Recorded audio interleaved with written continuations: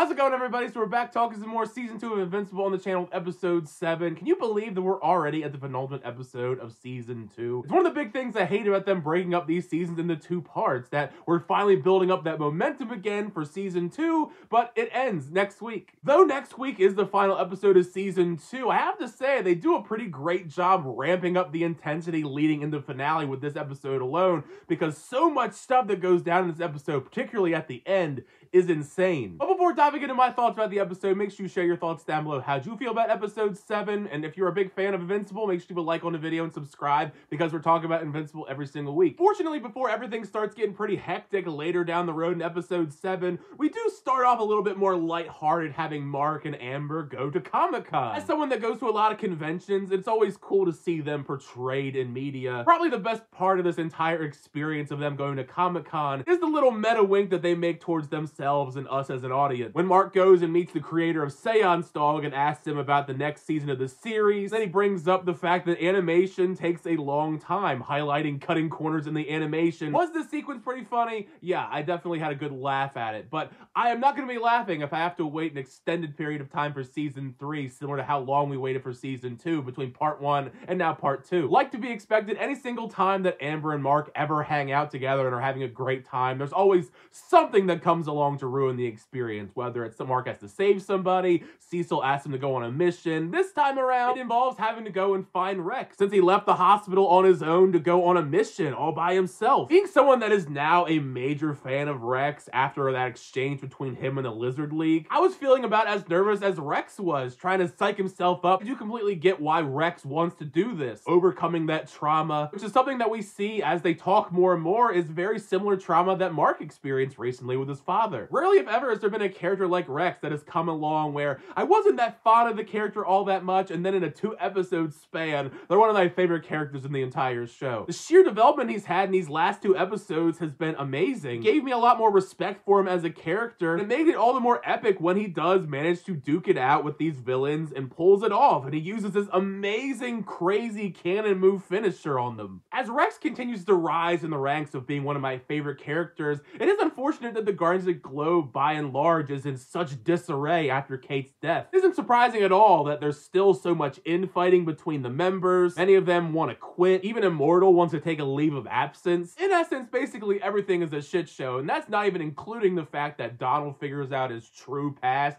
which is far more insane than I ever expected. And that's saying something, because it was already kind of surreal that he was basically a robot. Because once Cecil gives Donald the access to all of his memories, turns out he's died a shit ton of times and just chooses to have all of his memories erased each and every time since he feels it'd slow him down. It was already messed up when he was basically just a robot once, but the fact that he's died this many times and he erases his memory because it would mess him up because of the trauma, that is so dark. Layers within these characters' backstories is one of the things that I like so much about Invincible. Obviously, I'm going to love the superhero drama of it all, but the human drama in Invincible, I think, is as compelling, if not more in some cases. Like, for example, when Donald steps in to stop William from killing himself due to all of his past trauma he's experienced. That, while continuing to hammer home that Mark is continuing to struggle making this relationship with Amber work, fighting in his mother for advice on how she dealt with being in such a similar situation, about the reality of dating a superhero. The idea of how lonely it can be when you're the significant other that doesn't have powers. The superpower aspect in relationship is certainly not something that we can relate to, but it's fascinating getting that perspective of being the other person in a superhero relationship that doesn't have powers, give and take of it all. We continue to see time and time again, Mark tries so hard to make this relationship with Amber work, getting the Guardians to step in for him so they can go on these elaborate dates, and there's always some sort of crisis that gets in the way, which continues to happen as they finally go on another date, and they get interrupted by a Viltrumite woman. Not to jump ahead too much about Anissa, but that woman is horrifying. Just in this short glimpse of her in episode 7,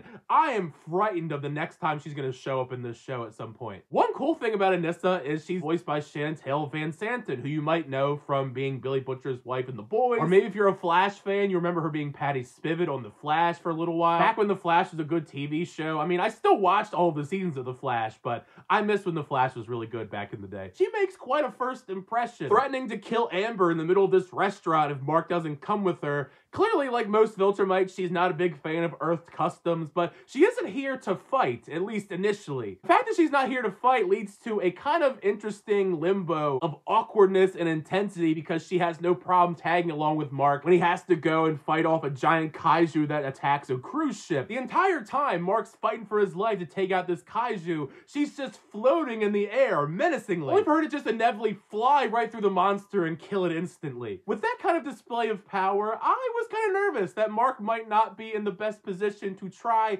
and fight Anissa. I mean, sure, Mark has been getting stronger and stronger as the episodes go on, but it's made even more clear by this exchange he still has a long way to go. I love Mark. I give him an A for effort at trying to fight back against Anissa, but this fight between him and Anissa is just a straight ass whooping. And it just gets worse and worse the longer that it goes on and he tries to fight back. I mean, it's an amazing fight, but Mark stands no chance, and that's where the fear kicks in when you realize that there's pretty much nobody that can stop this fight. This fight only ends because Anissa decides to let it end, not because anyone could step in and actually stop her. Thankfully for Mark's sake, Anissa doesn't kill him, only leaving behind a warning to Mark that he needs to come to his senses before someone else comes and actually does kill him. I believe Anissa does give a name for who's going to come and do it, but I don't want to look it up because I haven't read the comic books. I don't want to have anything spoiled. But if you're a fan of Invincible, you probably know exactly who that person's going to be. Essentially, in a nutshell, the best way I could describe how I feel about Anissa after this first appearance of her character. Mark me down as scared and horny. As if it wasn't already looking pretty bleak at the future of the relationship, especially now with this Anissa interruption, was finally the last straw between Mark and Amber. It's such a somber, heartbreaking sequence, seemingly finally ending things between the two of them. They really pack on all the intense emotions towards the tail end leading into that finale, not only because it seems like Mark and Amber finally are through. Get some stuff with Alan going out and getting captured on purpose to try and break out Nolan, I'm assuming. The real big thing that's leading into the finale that has me excited for next week, Mark gets a phone call from his mom, but it's actually Angstrom who's holding his entire family hostage. So that's gonna be wild, finally seeing a showdown between Angstrom and Invincible. I have to imagine it's gonna be a pretty spectacular finale next week. But yeah,